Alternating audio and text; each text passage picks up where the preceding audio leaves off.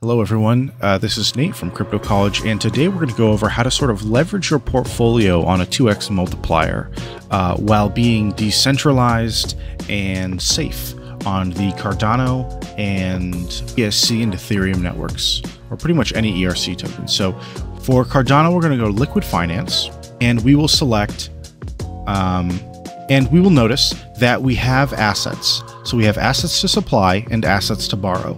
Now, in order to first borrow against these assets, we need to supply them.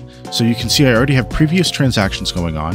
I'm going to select supply, and we're going to do 500 ADA. So 500 ADA at the current time is $253. We get a supply APY, which is an APY for actually supplying to the protocol, which is at 3.58% right now. That is variable and that changes. Now, we will deposit it just like anything else, and we will get a Q ADA token as a deposit token, similar to what you would get on an LP.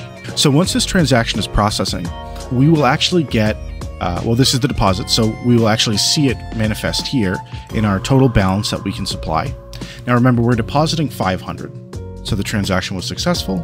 Let's go ahead and reload. Now it says 7,500. So now that we have that additional 500, what we're going to do is we have a list of assets to borrow. Now I want to borrow JED, which is a stable coin. We could do USDC, but the liquidity is not quite there yet. So let's borrow some JED.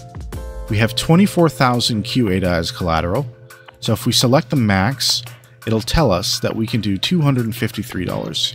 Right now there's current safety protocols in the system that you can shut off, but we get a notice here when I select the max. It says the minimum health factor is 1.3. Increase your collateral, decrease your borrow to disable the safe mode settings.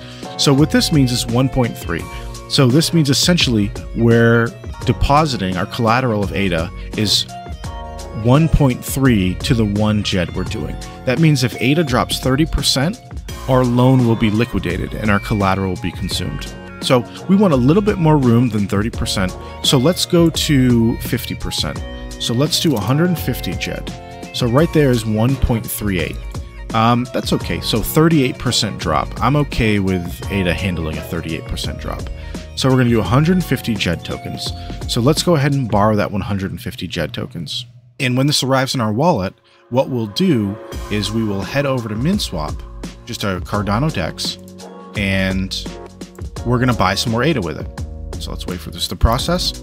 So this process is similar, and then what we'll do once that JED, once that JED hits our wallet, and once we purchase the ADA, we'll come back over here to Liqwid Finance, add more to the supply, and then we can take out another JED loan, in which we take the JED loan, go over to MinSwap, sell it, buy more ADA, supply more ADA.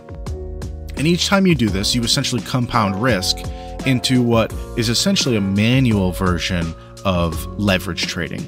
So you're taking out a loan, buying an asset, taking that asset, which just so happens to be cash, buying more of the asset. You know, it's no different than if you were to take out money on a credit card, and then you use that money to buy USD, and then you take the USD to pay off the credit card, you know, except we have a unique situation where we can do this with two different assets. So let's go ahead and take it. So we'll now have 300 ADA, and for the simplicity of this video, we will stop there. So we're going to get about 300 ADA, and we put in initially 500. So we went from 500 ADA to now we have 800 ADA.